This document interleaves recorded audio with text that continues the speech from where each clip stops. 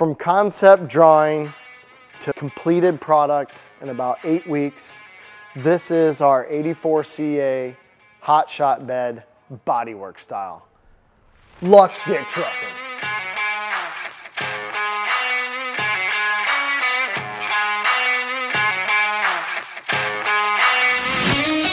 So I had a customer come in and kind of talk through what he wanted for a bed. And this is kind of what we came up with. We had the drawing, I submitted it to the customer, let him check that out and made some notes. And then this is what we built. So we don't tout ourselves as a full custom shop, even though we probably could. It's just the throughput, the production side of things.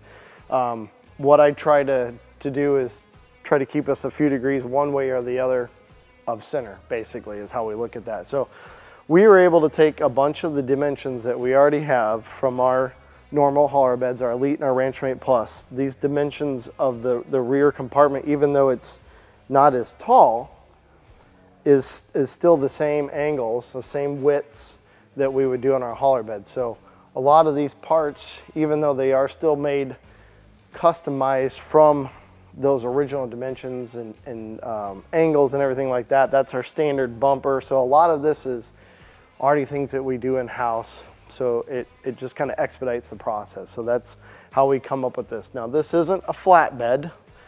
This is, again, more what a lot of people in the industry are calling like a Hotshot bed. It's kind of a bare minimal bed. Still gives you a little bit of storage. Really allows you to hook up to really any kind of trailer you want to hook up with now because of the low profile of the deck. Now this customer in this area wanted to be able to put a couple of fuel tanks. He's going to be putting, you know, more like what I would call like saddle tanks here. He's going to be locating 2 bolt-on fuel tanks on each side. So he has a massive range with this truck.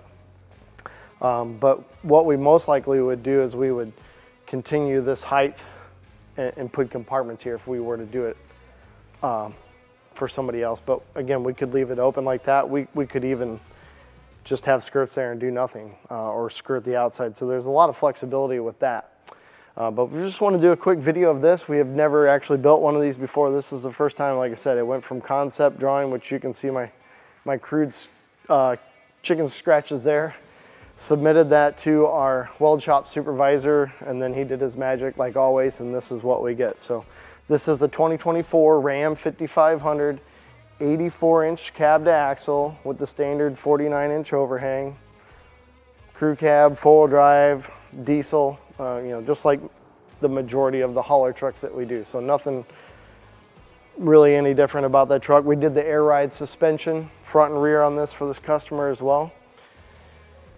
So just a little bit different video from what you normally see in the hauler beds and stuff. We can do some customized stuff, and we just wanted to highlight this here, our 84-inch Hotshot bed. As always, stay safe and keep on trucking.